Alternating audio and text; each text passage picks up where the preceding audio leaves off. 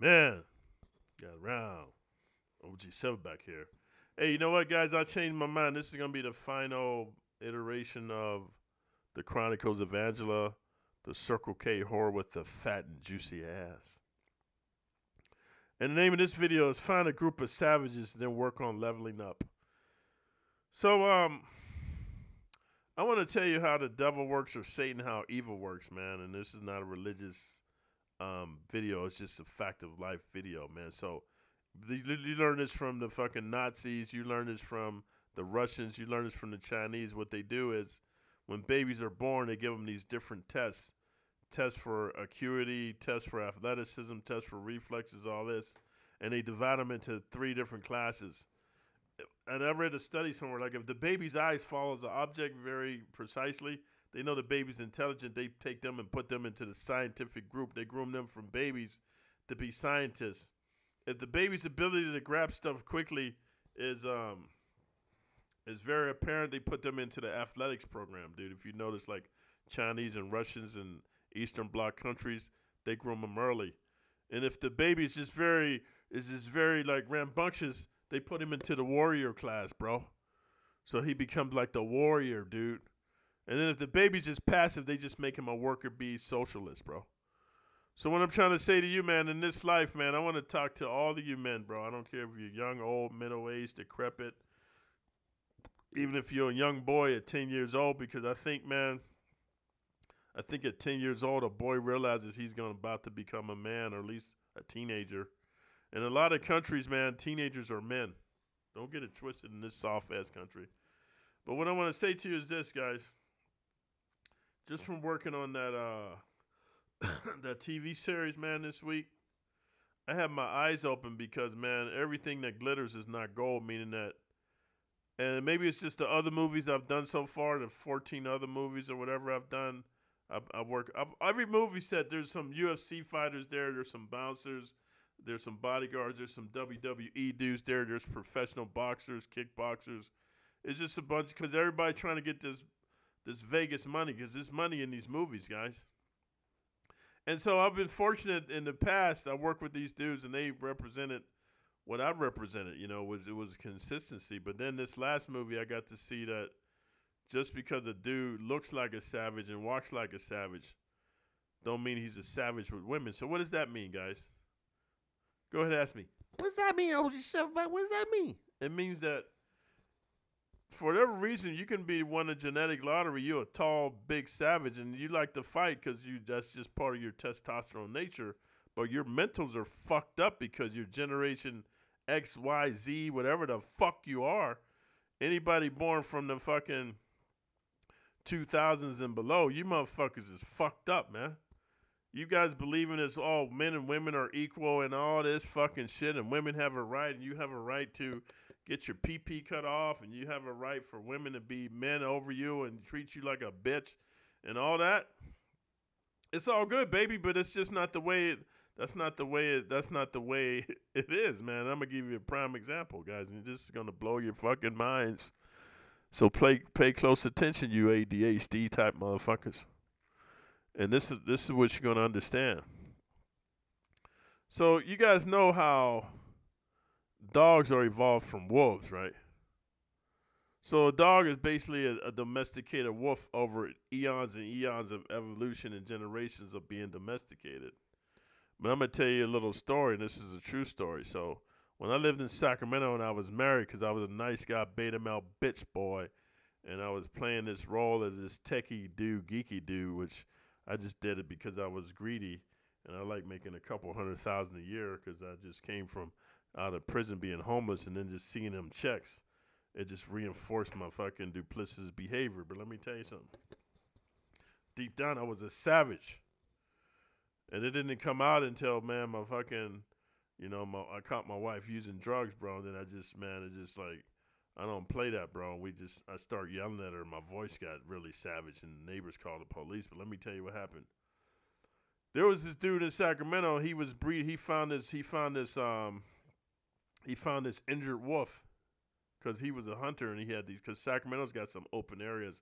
He had a bear trap, and the wolf's, what's this called? The wolf's leg got caught in a bear trap, and it was there. It was almost dead, so it was just all dehydrated. He found it a couple of days later, no water or food.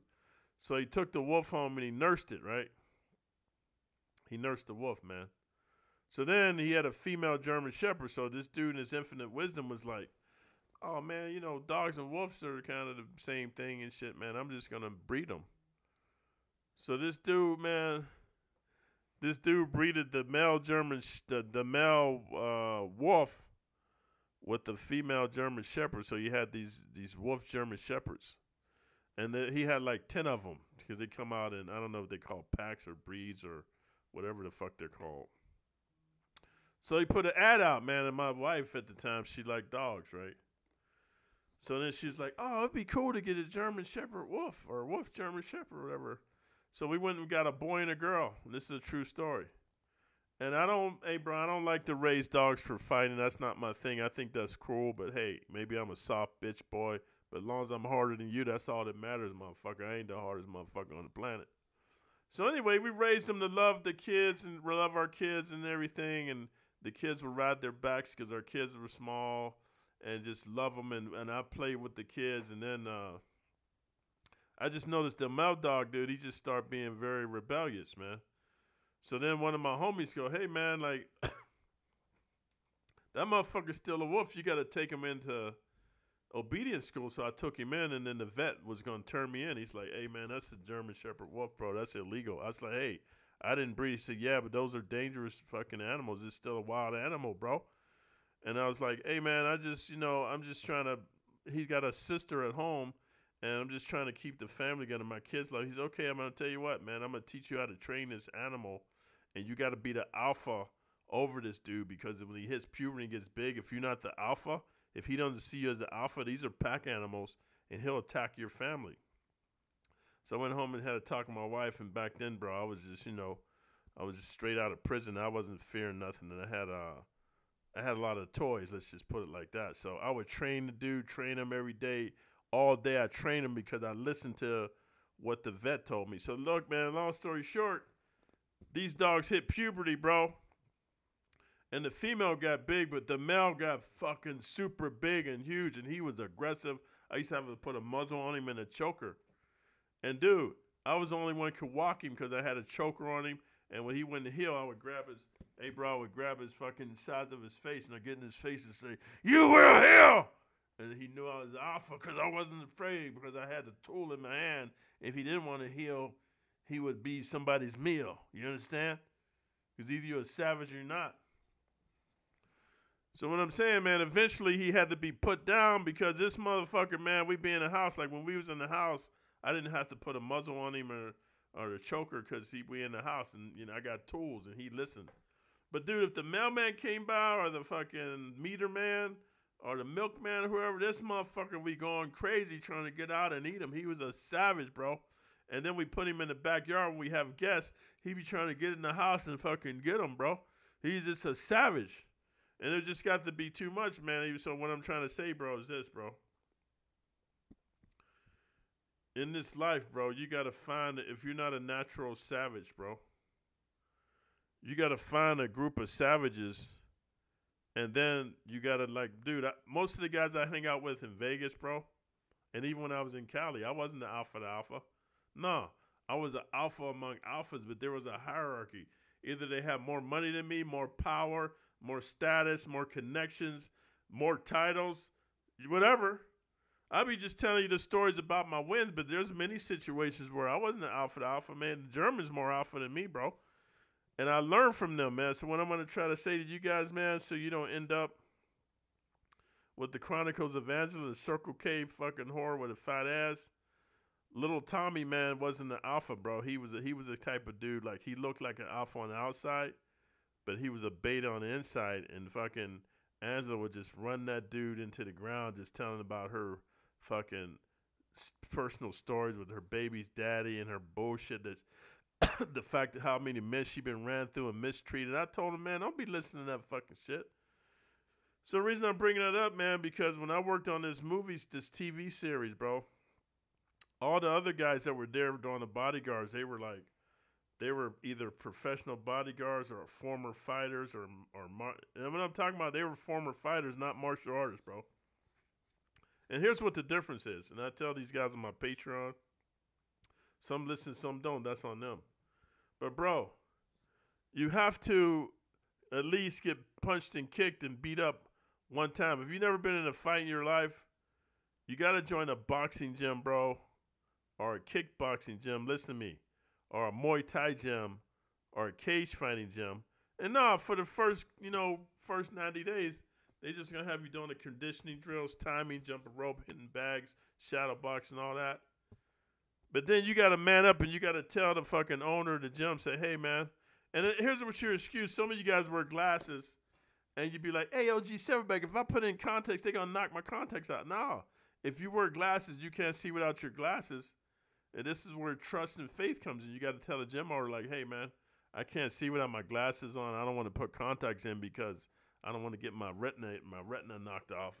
But what I want to do is I want to do some light sparring. Just what I'm saying, light sparring, like just 40% with a dude that's about at my level. And you put the gloves on, you put the mouthpiece on, you put the cup on.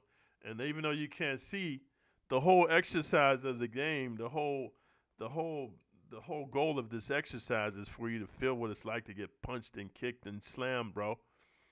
Now, I recommend you do it at least 3 times, not in one day, but in 3 different days, because then you get to really cognitively understand logically. Like, it's a very humbling experience because then you know where you really are. But all this shadow boxing, hitting bags, and all that, and you listen your emotional tampon to some whore with a fat ass.